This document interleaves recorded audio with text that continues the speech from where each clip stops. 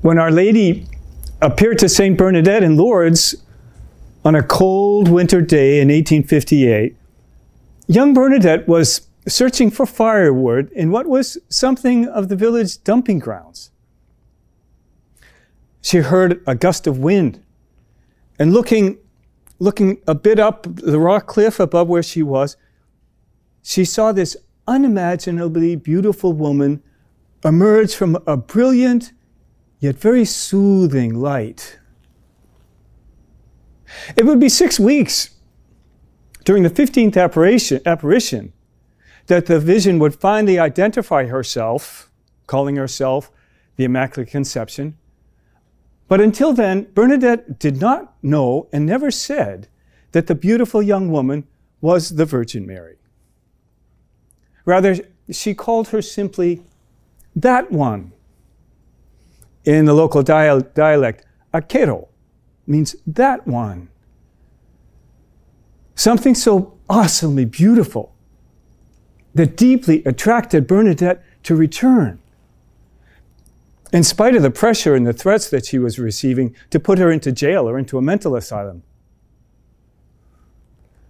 It was an encounter with the world of the divine, immense beauty, while Mother Mary simply brought a profound sense of being loved and being at home and at peace.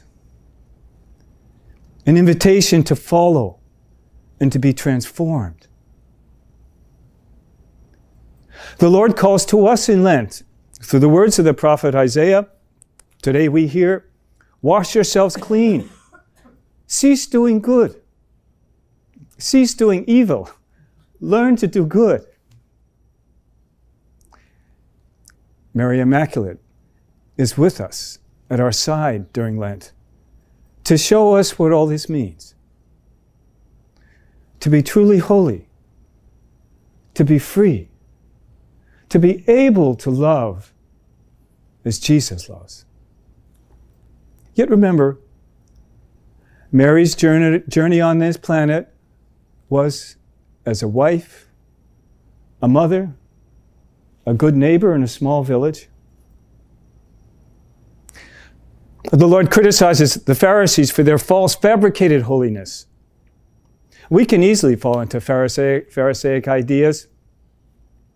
One would be that holiness, goodness, are really so out of reach, like something in another universe, a different universe than the one in which we live, or another, that being holy and being good is something weighty, depressing, hard.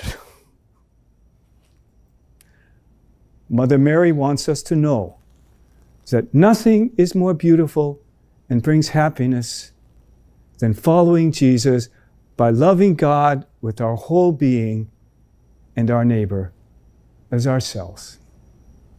In simple, everyday ways.